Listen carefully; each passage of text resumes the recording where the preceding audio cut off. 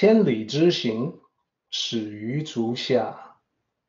A journey of 1,000 miles begins beneath the feet. We now gather in the Tao to travel the journey together.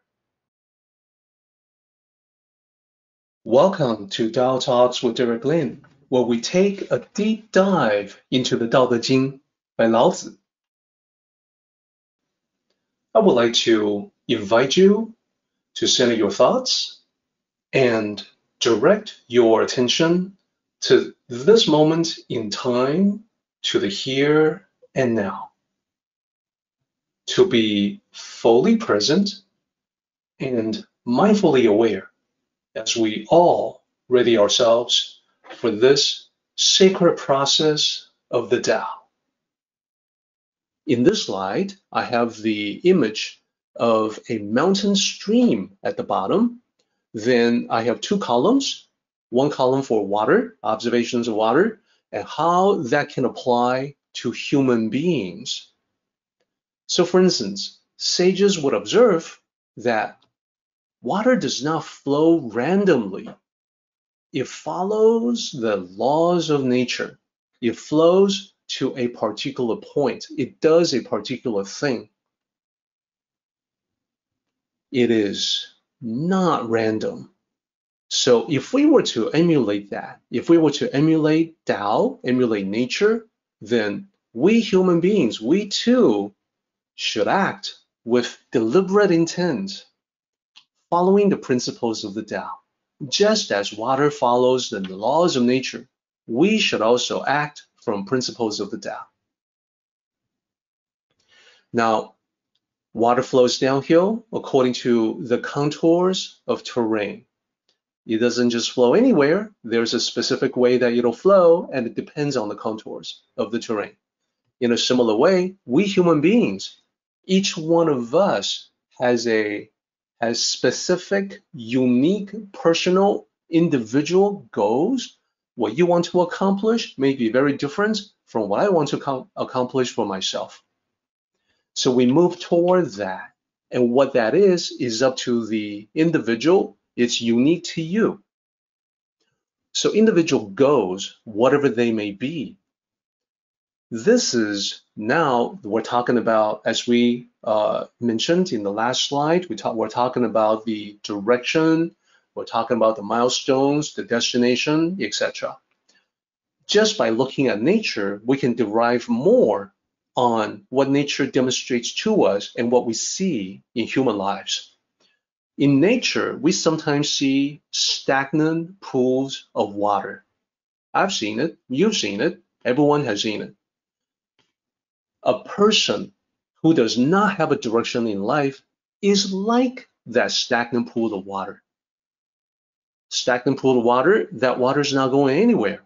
Somebody who doesn't have direction in life, he or she is not going anywhere. Soon, the water becomes stale. The stagnant water becomes stale. It becomes breeding ground for parasites, mold, and bacteria. When mosquitoes breed in this dirty water, they carry diseases. They become a health hazard. So think about the toxic effects of being a stagnant pool of water in life. When you don't have a direction, things don't just remain static, they actually become worse. So that is a Tao principle that we can derive just from the observation of nature. Now, what happens when the water is blocked? Observing nature, we see that when blocked, water doesn't waste any time complaining about the blockage. It doesn't waste any time trying to smash the blockage. Perhaps it's a rock that's blocking its way. Water's not going to complain about that. Water's not going to try to smash it. Instead, water is simply going to find whatever path it can around the obstacle. So when blocked, same thing. When we're blocked in life, when we encounter an obstacle preventing us from doing something that we want to accomplish, just like water, we can learn from that. No need for us to complain. No need to get mad, get angry. Obstacles occur in life. That is something that we know for sure, just as water in a mountain stream at some point is going to be blocked.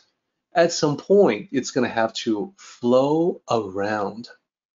Trying to smash through would simply be a waste of energy. Complaining would simply be a waste of time. Instead, water finds a way to get around quickly and efficiently. Could we do the same thing? Well, if we look around, when we encounter an obstacle, if we keep an open mind, there's always another way. There's always another approach. If we keep our eyes open from the open mind, we'll be able to see the solution to the problem. If we're just busy complaining or getting mad, we may not see the solution or the alternative path at all. So this is where in the Tao, the message from the sages will be, okay, everybody, be like water, emulate water.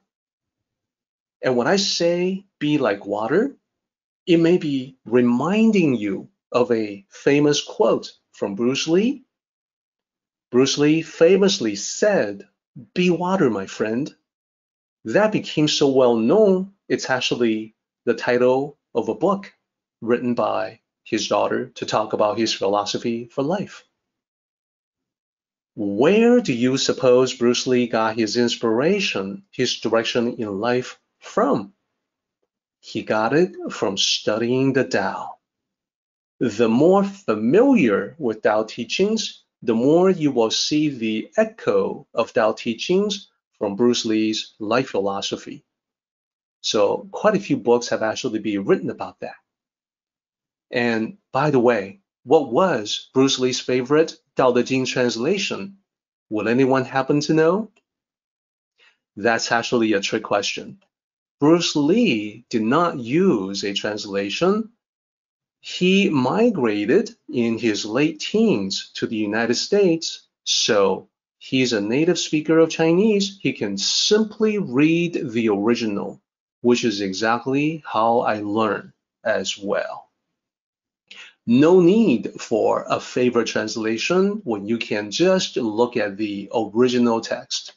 When I say it like that, I think it makes perfect sense to everybody. So be water, my friends.